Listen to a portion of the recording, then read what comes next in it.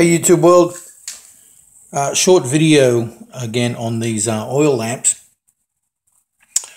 I've had a few of these running in the house now. We're just coming into spring here in central Pennsylvania, so I probably won't be using these too much longer, but I've just got done using two of these in the house all winter long.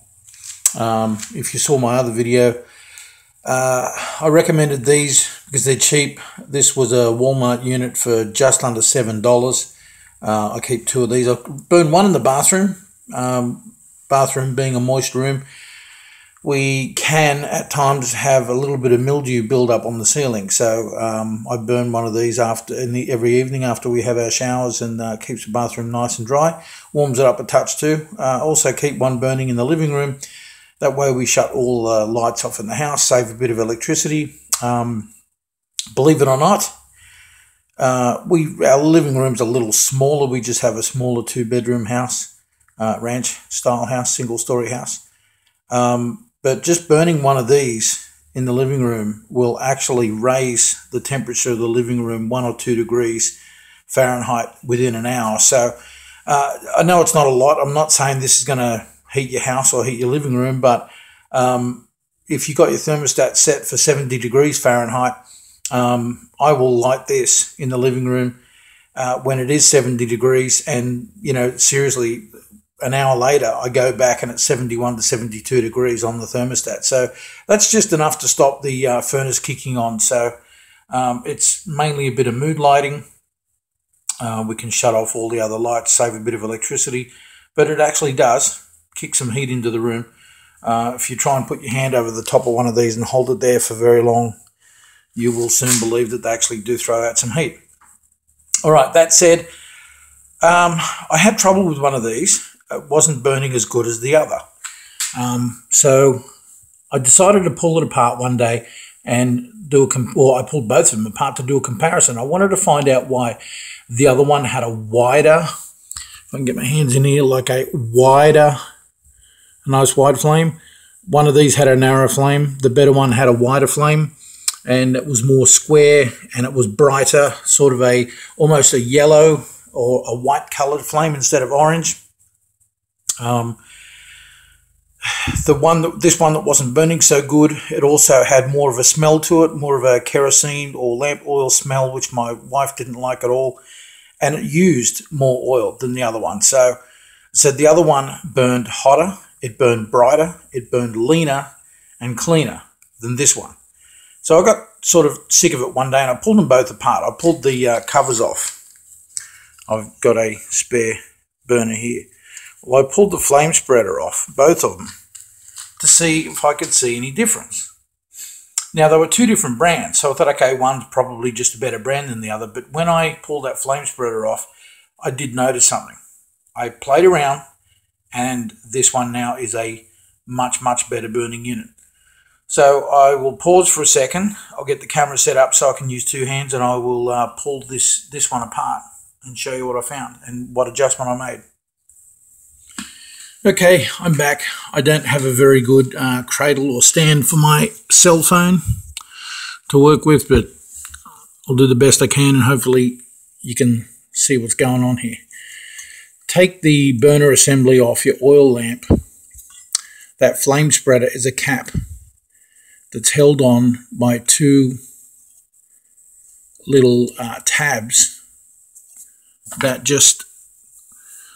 these two little tabs just fit through a slot, and then they're bent over. So it's very soft metal, so be careful. You literally bend the tab straight. Yep. There you go. And it'll pop off. See, here's your two little tabs. And it's just very soft Chinese metal. Now, here's what I found with the one that wasn't burning so good. I'm trying to find the right angle here for you. I'll try that. Now, if you can see it, if you can pick it up, the wick slides up and down here. This one is quite loose. You'll see a gap here. The wick, if you move it this way, the wick is slopping around inside the guide.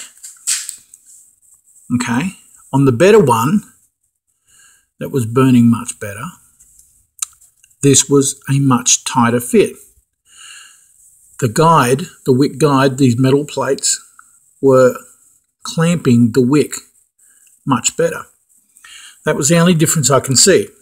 So I started playing around with the one that wasn't burning so good. And that's what made a massive difference. Okay. Once again, this is soft Chinese metal. So I literally use my fingers to gently squash the metal down a bit. On the ends here, it's a little tighter. In the middle, it's very easy, but on the ends, it's a little harder. Now, you don't want to squash it too bad. You still have to have the wick sliding up and down easily.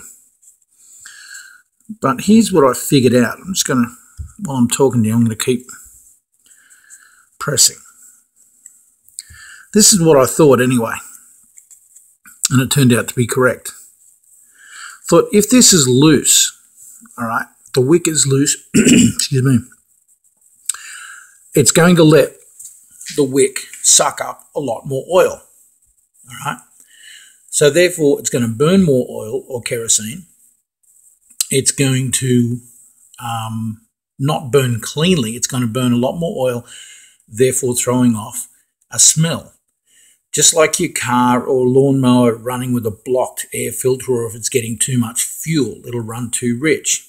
Okay, so what this did, by squeezing this and clamping the metal around the wick more, what it did was restricted some of the oil. Obviously the wick is still going to soak up the oil of the kerosene, but it restricted it a little bit. Excuse me. It gave it, by sort of flattening or pressing on the wick, it spread the wick, therefore spread the flame. It gave me a nice, a wider flame and a kind of a square looking flame. It started using less oil, and the smell went away. I got a much brighter flame. It was more to a bright yellow instead of a dark orange. So yeah, look, it made a huge amount of difference. Huge amount of difference. And that was all I could see, the difference between the two different brands of oil lamps. The slightly better or more expensive one had less of a gap between the wick and the guide. Right? The wick was held more firmly in the guide instead of slopping around. That's the only difference I could see. So yeah, that's where I started thinking, if it's a loose fit, it's going to suck up more oil, throw off a smell, use more oil, not burn as efficiently.